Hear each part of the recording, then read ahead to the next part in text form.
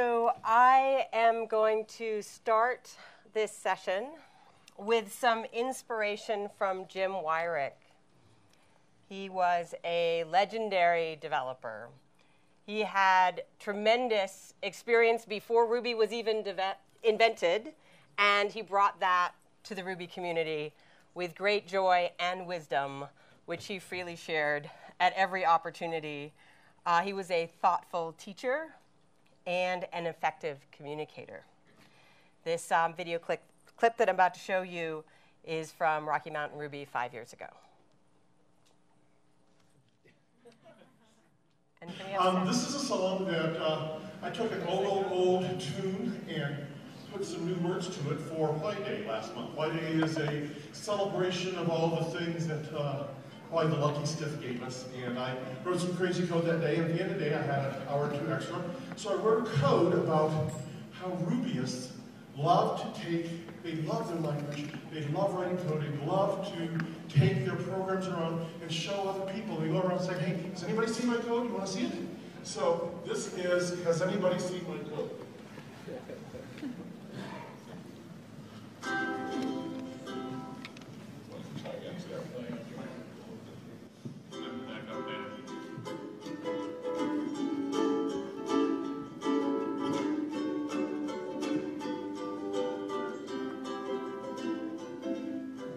Nice and small, works for all.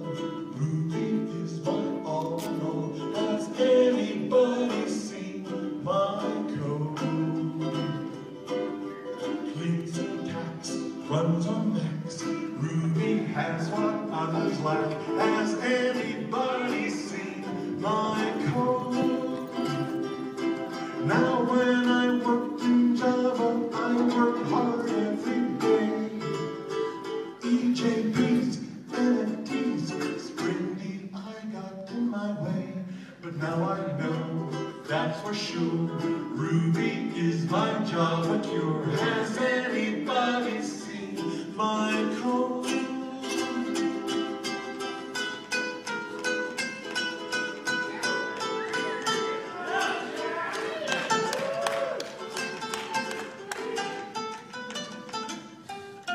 But now I know, that's for sure, Ruby is my Java cure. Has anybody seen my, anybody seen my, anybody seen my code?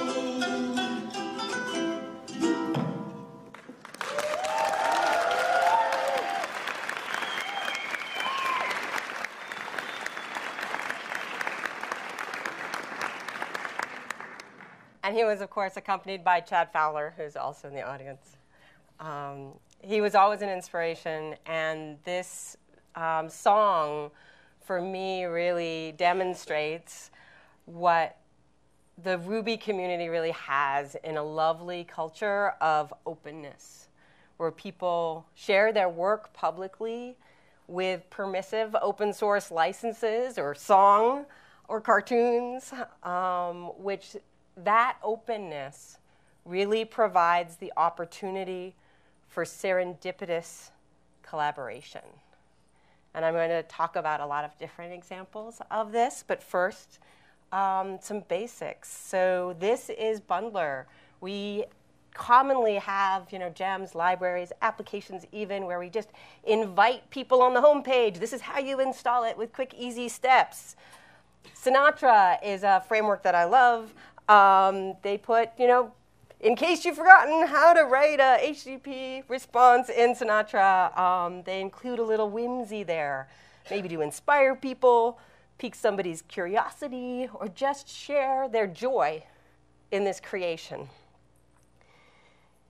As Jim's song suggests, we like to share our code, and we like to read the code that other people write. And just in case you think that this kind of effort of sharing only makes sense when you've got like a mature thing that you've been working on for years, I picked a random repo from one of my favorite developers, Sarah May. She wrote this small app in a few days with just 33 commits. In the first day, after 14 commits, she created this README for Imbloggen, which just has a quick description, installation steps, of course, and a wish list of what she has in progress, and that is typical of what people do in the Ruby community, and it's really a best practice for open source. And this can happen, just to prove that this isn't just random and it's not just Sarah May, I looked at Jekyll, which is a popular thing now. It's used to drive GitHub pages. And if you look at it and you go way back in time, as we can with Git, the first commit, the first day didn't have a README, but a couple weeks later, the developer put together Autoblog. That was the original name of Jekyll. Anybody know that? And this was clearly just for his own blog. And it didn't really explain much. Blog like a developer, what the heck does that mean? But he put together this README, and it had installation steps and a license. And a couple of weeks later, he used that framework to put together a better README. He's clearly collaborating with other people now. He's got a name, which I'm not sure is better than Autoblog, but whatever. But here he actually explains what it is, which is a key part of sharing what you do, explaining what it's supposed to do. And also the fact that at this point, he's sharing the innards a little bit means that it's sort of sending a signal that this is for other developers. This is for if you want to get your hands dirty and see how it's made, but it's not yet the polished thing that it would later become. So we normally think of software as being made of code. But really, software is made of people. It's people.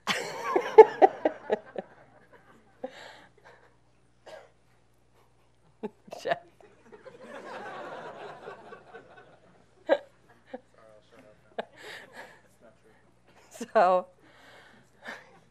So it's people who make software.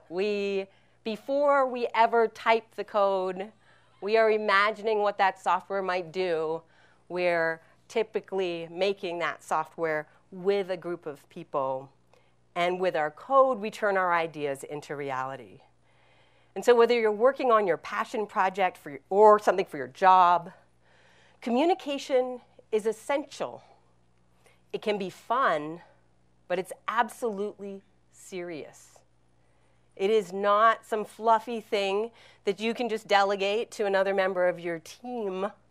This is hard work, but it's important because communication is a part of the technical work. It is not some separate thing. So I'm going to talk about some examples, some that I've participated in, others that I've witnessed. I'll actually show you some code too. But first I'm going to talk about what I think are the 3 key attributes of effective communication when it comes particularly to software products.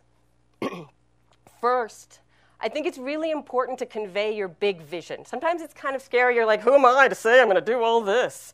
But if you don't tell people where you're going, they can't go along with you. And if you suggest a direction and spell it out, what will the future look like if you're successful? Then they can participate and they can help. Then you can't just stop with a big vision because you got to do something. So you want to make sure that you have some concrete steps, some key features, some specific things that people can grab on to be like, oh yeah, this is a thing, it works, I get it. And then paint the picture of what is the path from those small, tangible things that you have built already and people can use right away to that big vision and how you're going to make the thing. So my first story is actually a story of social change from Bridge Foundry, which is a nonprofit that I lead that has a vision of the future where the makers of technology are reflective of our society, where all people have equal access. And this isn't just about fairness, although that's also a good thing.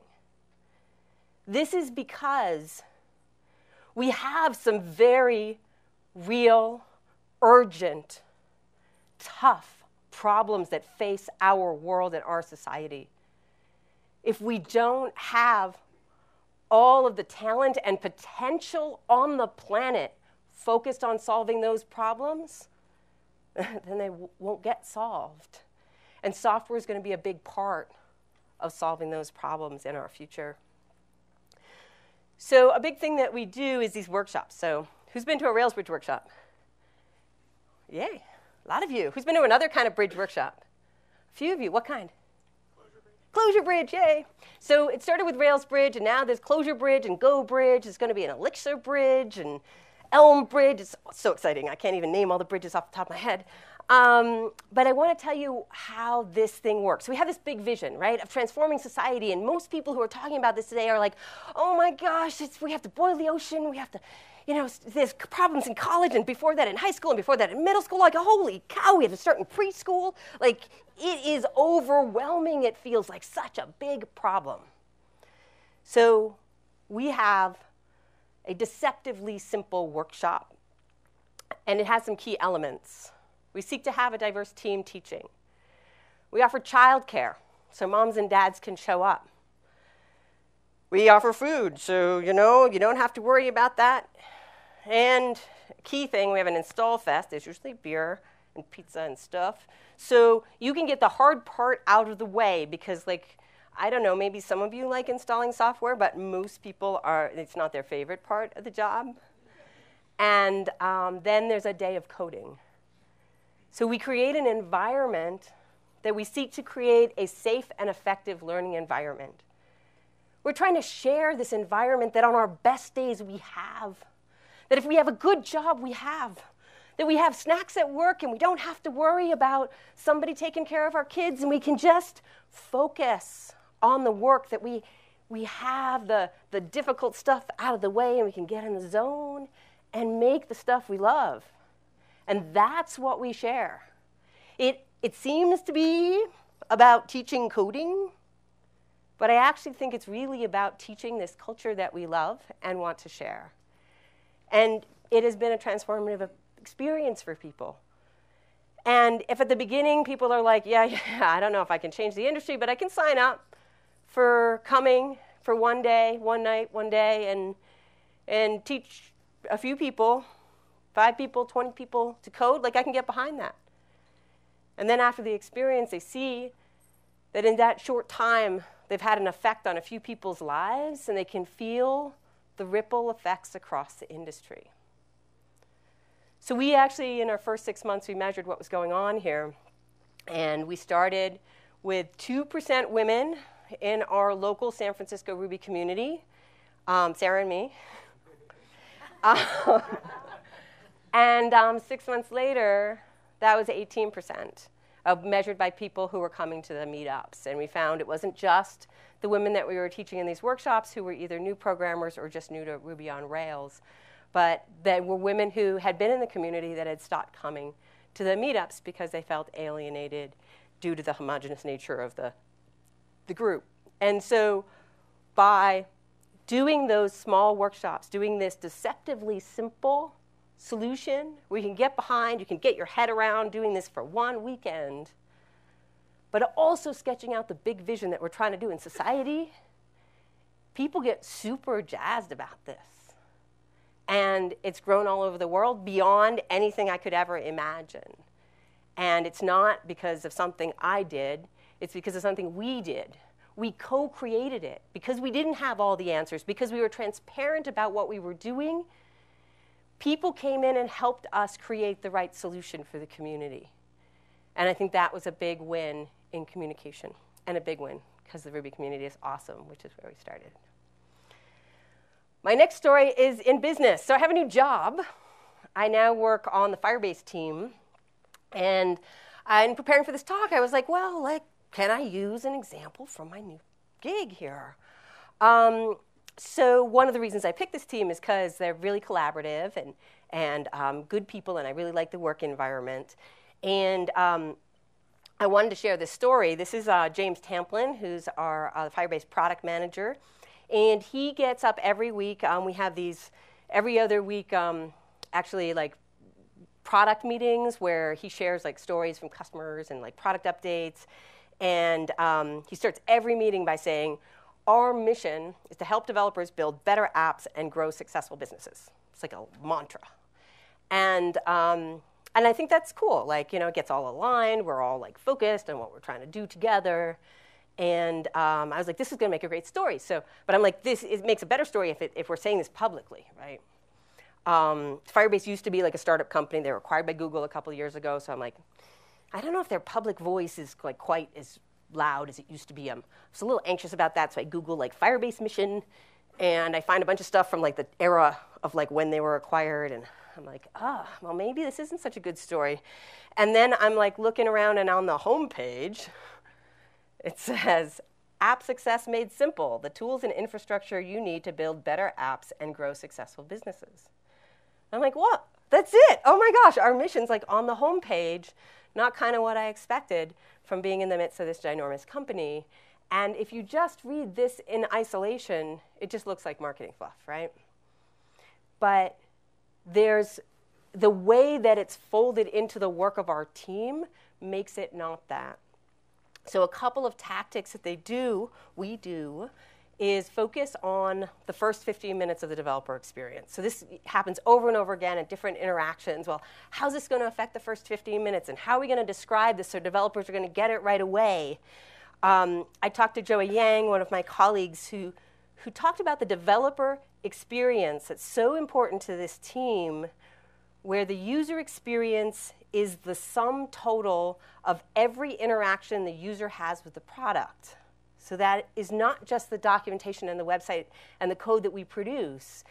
It's blog posts. Not only our blog posts, other people's blog posts. It's our GitHub repo. It's the Stack Overflow questions and answers. It's presence on social media. It's conference talks, meetups, hackathons. These are all experiences of the product.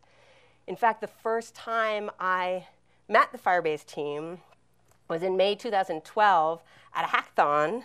And me and a few other people were creating this app that was like, you had your mobile phone, and you would like, this is the idea, you would like wave it around, and then when you like click the button, it would create a 3D shape of, of your thing, right? You can see it on my laptop.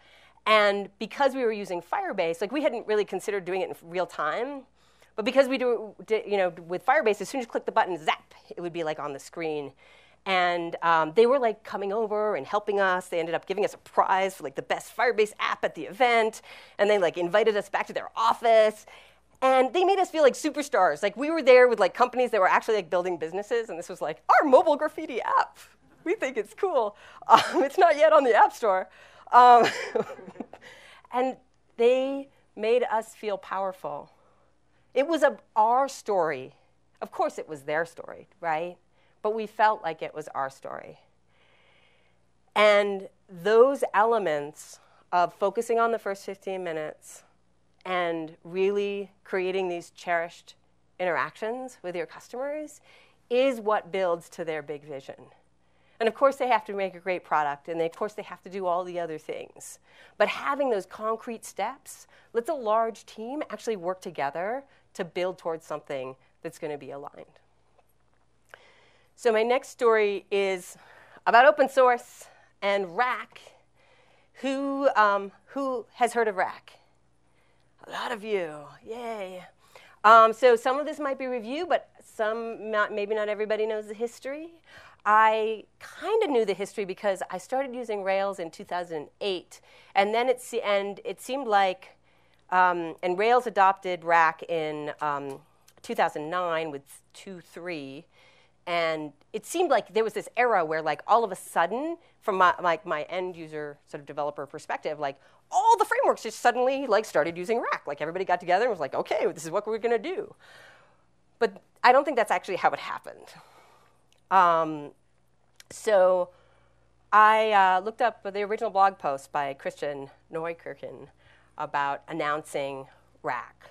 So he made this observation that at the time, all the web frameworks and the web servers had a lot of repeated code, right? Because each web framework would have kind of custom code to talk to the different web servers, and they had to like actually work to support each of the different web servers. And at first there weren't that many, so it wasn't that big a deal, but it kind of got to be a little messy. And so he made this observation that there's actually, you could have a very simple interface of making a call and returning an array with 3 things, and that could be the new interface for a web server. And he wrote this up in a blog post and made this compelling argument. And I'm going to share with you a little code that is something that I used to teach back when I used to teach Ruby on Rack, which is based on a presentation by Dan Webb. So Rack is not a web framework. It's not a web server. It's not even a library. It's a convention. If you've got a Ruby object that's got a call method with 1 argument and a method that returns an array with 3 elements, then you can connect it to any web server that supports Rack. And you've got yourself a web application. That's it. So I'm going to go quick because I think I'm running out of time. So this is an example. So proc is a Ruby thing that you can new it with a block, and then it has a call method.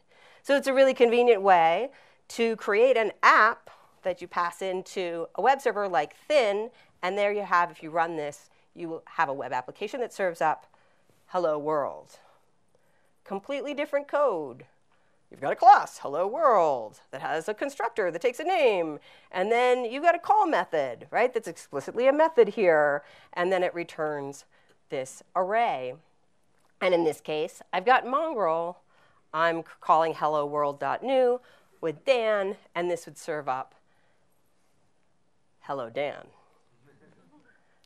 So you've got a call method with an environment that spews up all of your HTTP request information, the status code, HTTP headers, a response body.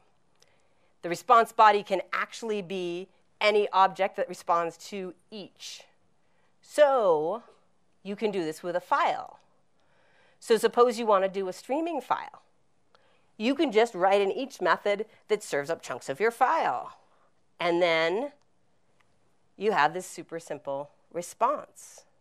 This common interface was then gradually adopted I don't know, I'd love to actually talk to all the people who've adopted this. Maybe some people in the audience know the answers. But it was adopted gradually by all of these different web servers and frameworks. And what was great about this concept is that it only took a couple of players to adopt it for it to add a lot of value. And then every new library, framework, server that adopted it added more value. And that method of letting people take a small action to build towards the big vision without making everybody change everything at once, I think that was brilliant. It was like write once, serve however you want. And what's great about Rack is it was really just an idea. I mean, sure, he wrote a bunch of libraries that made it easier for people to do, but Rack itself was not the library. He didn't have to make anybody use his code. It was an idea that it was a good idea, and he facilitated its adoption along with some other people. So communication is what we do.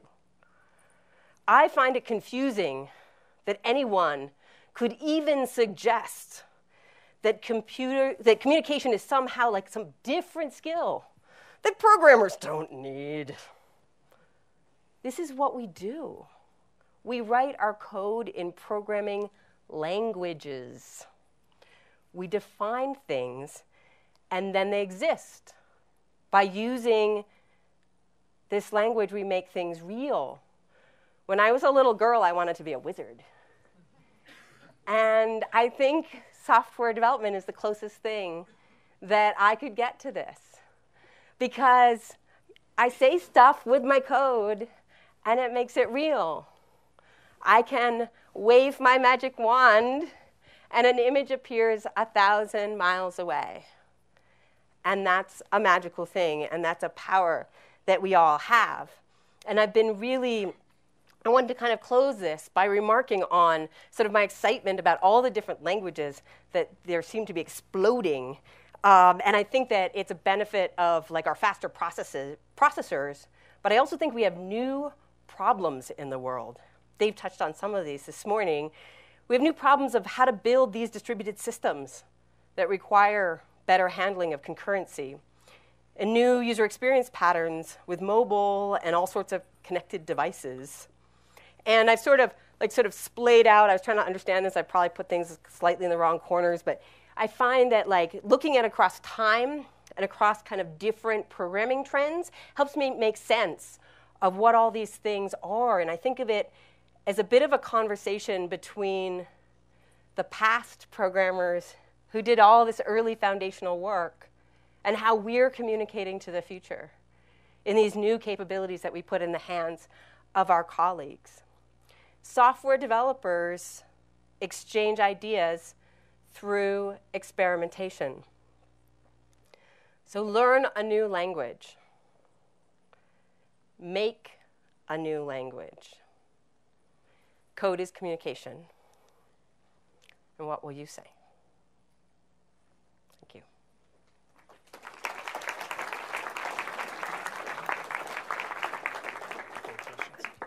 What's the language that you've been learning or experimenting with most recently? That is a good question. My list of intending to languages. Yeah, well, so I've been learning Angular. It's so it's a thing. When I was early in my at some point, 10 years ago, I made an open source JavaScript framework for UI stuff that was called OpenLazlo, and it was very similar to Angular in that you sort of can create these tags. So it's been really interesting to see like these patterns play out in new ways. But I've been wanting to learn one of these hot new functional languages for like 5 years. It was like Clojure. First it was going to be Clojure, and I went to a Clojure bridge in San Francisco, but then I didn't persist. And now I'm like super excited about Elm. There's going to be an Elm bridge in San Francisco in October. I'm very opportunistic with like what languages I learn. I'll go to a hackathon and learn a new thing. But I'm pretty excited about this trend in functional languages. I think that it's really a solution whose time has come with a lot of the problems that we have today. Y'all got any questions? Oh, way back. Hi, Sarah. Thank you for coming. You mentioned some of your work as a White House Innovation Fellow at the Smithsonian and at 18F. I was wondering if you could comment about your experience there and how does communication kind of work differently in government spaces? That is a good question. I need a seat for that question. So I came into government as a Presidential Innovation Fellow. It's very confusing. There are White House Fellows. They're a different thing. We were Presidential Innovation Fellows. And we were partnered with people inside government who really understood government. And what I really learned a lot is, one is we use the word politics, I think, in really inappropriate ways in the industry, that it was eye-opening that politics can be used for good. That I saw, secretaries, people from the White House, very senior government officials with a few words, change the course of, you could sort of see oh wow, that's actually going to make economic impact on this industry because people are going to go forth with this new knowledge and new awareness and do action. That you could, with words, with policies, actually change human behavior in really fundamental ways. I came in on the heels of Obama signing the executive order for open data, which made all data produced by federal employees by default open. So before that, anybody would have had to get permission to open a data set, which it's a big thing in government to get permission to do stuff.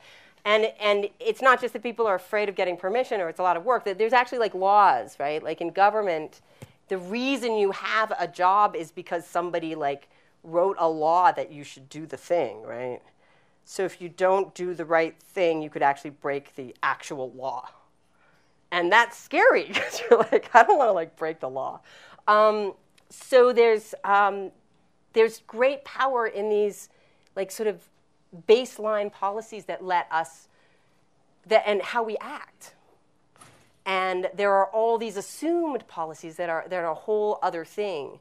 And so I learned a lot about different ways to communicate. And the other big thing I learned is I was, for the first time, really working deeply with people who had like no technical skills, right? There was, like assumptions that I made is just like, of course, open source is good. And they'd be like, why would you, open data is naturally good, but why would, like so many fundamentals I had to explain. But I was working with people who were like deeply experienced in other domains. And it caused me to learn how to very quickly assess the skills that somebody else has. And to realize, because the other thing in government is like, especially when you're there for a short time, I was there for 6 months initially, like you can't trade out the players. You can't fire anybody. Like you've just got who you've got, right? And I used to get really pissed off when like people were incompetent. Like screw that. Like life's short. Like why do I work with you, bozo? But then I realized like, one, it doesn't serve me to assume that somebody has skills that they don't have, right? There's some reasons they never acquired those skills and they don't have them. And like, life's short. Like, I don't need to teach them those skills. I should just work with what I've got. And getting angry about it also, like, it doesn't help anybody. And sometimes you just got to show up at the meeting and be like, thanks for coming to the meeting. Why don't I just give you an update on our progress? How was your weekend? And like that's all the meeting's going to have. And going into it that this person is not going to move anything forward. But you don't have to be obnoxious to them. You could just appreciate, and you never know when their good word is going to be in the ear of somebody who you need to make a decision. So I think the biggest thing I learned about communication, to answer your question, is it's not about me. It's not even about what I want. It's about what is actually going to serve the situation. What is actually going to move this thing forward? So my last anecdote from this segment is, so I went to the Smithsonian.